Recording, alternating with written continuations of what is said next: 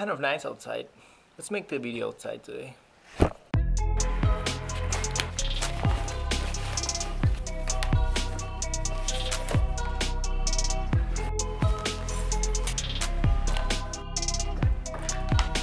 gonna take this table.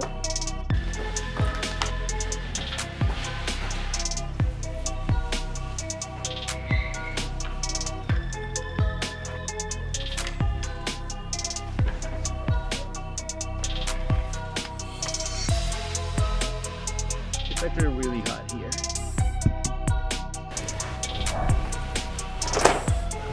And it's kind of windy. Okay, let's just get started right away, which is for what you came for. In today's video, I'm going to show you how you can save a macro file in DaVinci Resolve. And that might have been a little long intro, but I guess it was worth it. It's nice out here. So let's jump into the computer right away. Once you're in DaVinci Resolve, let's go right into a fusion composition that I've already made so that we can just go ahead and let me show you how you're going to save the macro file.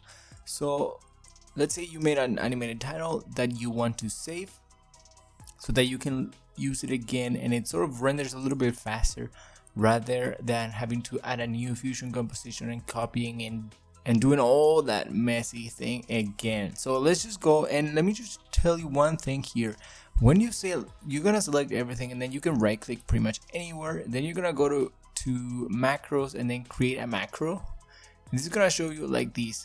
But you'll see here, this is the way that it's gonna show up in your inspector tool, that when you go into the edit page and drag your title. So what you wanna do to fix this so that you have it organized, what you wanna do is, let me just close this, and it shows that on the top of the list, the last one that you change.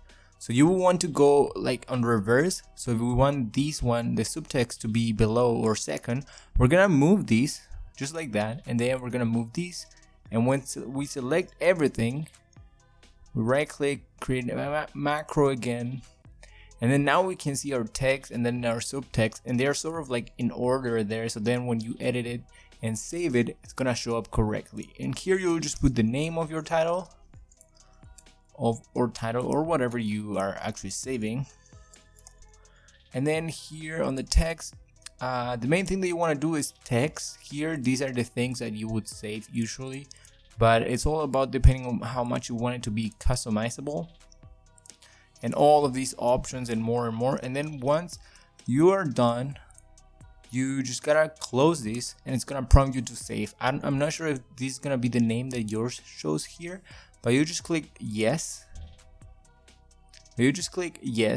And then here you would just write the name of the title that you want to use, and that is pretty much it. From here you want to go into your actual folder.